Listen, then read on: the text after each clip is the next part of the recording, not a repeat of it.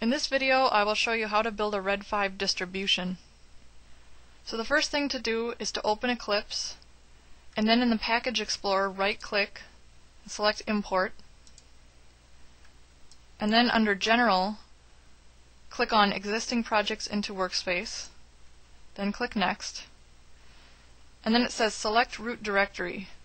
Now we want to select the directory where you checked out the Red5 source.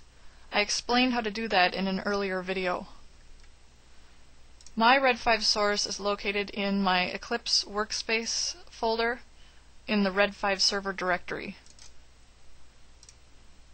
So I will just find that here, Eclipse and then Red5 server, and then click OK, and then click Finish. And that will take a little while.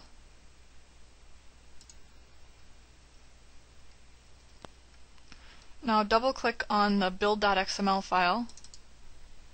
Then in the Outline panel, find where it says dist default, right here. Right-click on that and select Run as ant build.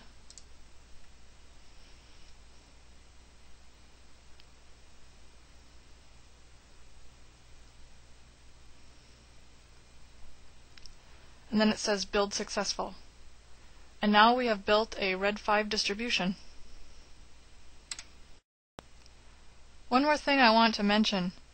If instead of getting Build Successful you get an error that says Cannot find the Java-C compiler, that means that you haven't added the JDK bin to your path. In an earlier video I explained how to do that.